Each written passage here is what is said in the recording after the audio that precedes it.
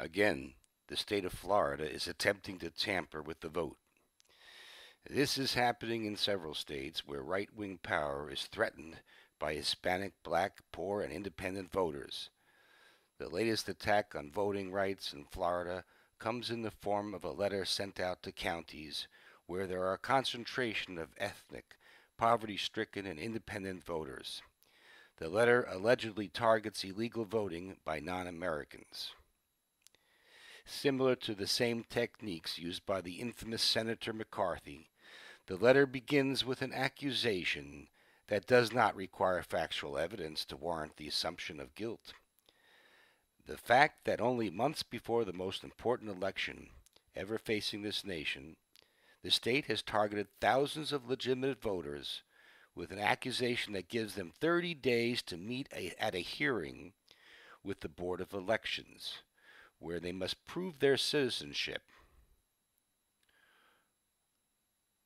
Over 180,000 Florida voters received a letter that begins with this statement.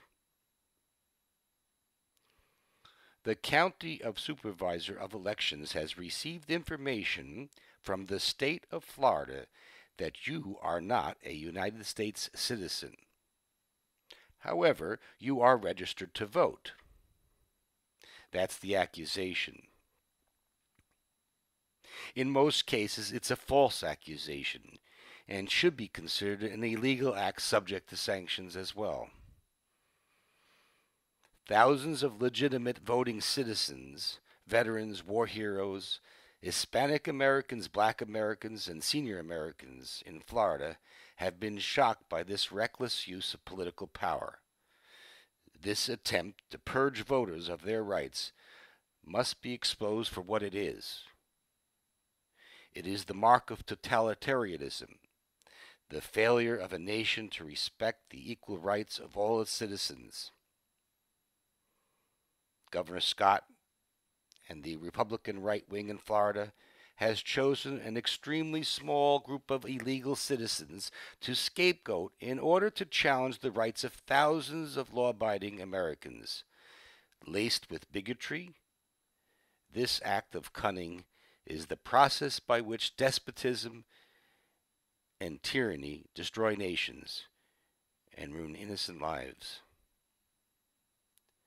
Florida was the state that forced George Bush Jr. to be appointed to the presidency by a court that was comprised of judges handpicked by his father. In the election of 2000, George Walker Bush Jr. was not elected. He was picked by the Supreme Court. The rule of law continues to disappear in this nation, and it must be addressed before we face hardships, even worse than the trials of economic hard times. Often it is asked by the people in countries where dictatorships flourish, how did this happen to us? It happens because too many people remain silent too long. This is Spadecaller.